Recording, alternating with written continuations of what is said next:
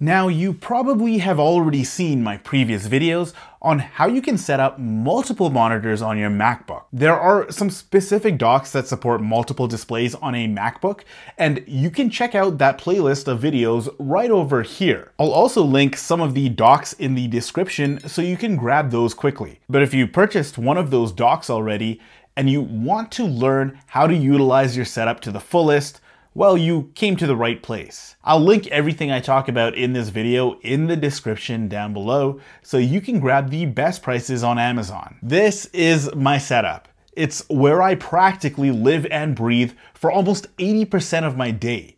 So I need to make sure I enjoy using my space and it gives me maximum efficiency to be productive. I currently use the TOBENONE docking station as my dock of choice, but there's nothing wrong with using other docks I've made videos on, like the Hitachi or the BENQ. But at the moment, this one gave me all of the necessary ports I need, and they are also very accessible from under my desk. You'll notice that I have a clean, minimal setup on the top of my desk, and everything I need to run my setup goes through this one cable. All of the docks that I made videos on allow you to run everything through one cable as well, so don't worry if you decide to opt for a different dock. I don't like wires all over the place, and you know what they say, cluttered space, cluttered mind. I recommend running a maximum of 2 external monitors. Anything more than that, it just gets busy, and I'm actually hoping to reduce this one to 1 super widescreen monitor down the road because my MacBook is great at window management,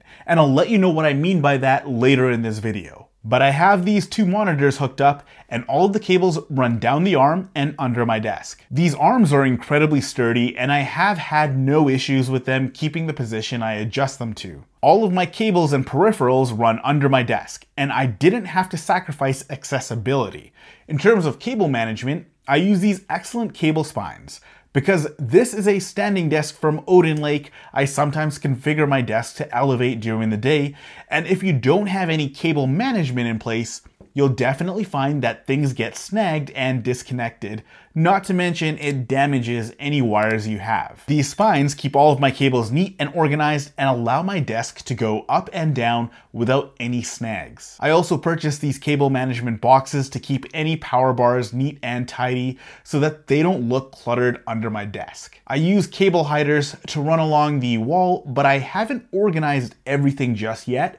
I might need some bigger hiders for the thicker cables, but I'll get to that at some point. Under my desk is where everything happens, and if this was what I saw every single day, I'd have some severe anxiety. This cable net is great for hiding all of the wires that connect to the dock, my monitors, my USB peripherals, all that kind of stuff, so that they're just not hanging from under the desk. There are also some power bars under there as well, and these power bar shelves are great to attach to your desk and keep your power bars hidden underneath without the need to drill any extra holes. In order to have enough USBs, power outlets, and an easily accessible SD card reader, I utilize these 3 units. First, we have the Anchor power station, which gives me 3 outlets on the back, 2 USB-C charging ports, and 2 USB-A charging ports. This is perfect for connecting my Apple Watch or any other peripherals that I need to charge throughout the day. The Power Cloud also gives me some outlets and USB charging ports, and both of these units are attached to the front edge of my desk,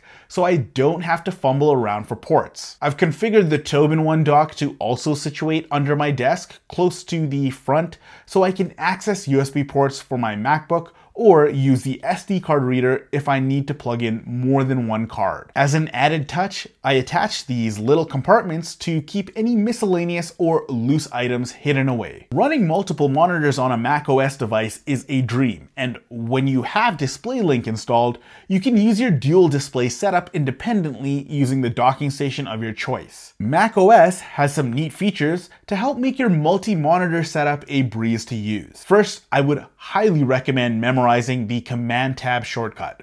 This shortcut is your friend, especially when you need to switch between the multiple windows that are open on all of your desktops. Speaking of desktops, macOS allows you to have completely separate desktops for each monitor. This helps you stay organized when you have several different programs to switch between. So for example, on one monitor, I can have Final Cut on one desktop, all my videos in Finder on the next desktop, and Photoshop on the third desktop. Keep in mind that this is utilizing one monitor split into multiple different desktops that I can use specifically as an editing space. The other monitor can be used for productivity tools like mail, calendar, calculator, that sort of stuff. It just makes everything separate so you can easily get to what you need and create a productive workflow. One feature I love to use is the split windows for programs. So say for example, I want to split one monitor to show my music and maybe photos on one desktop.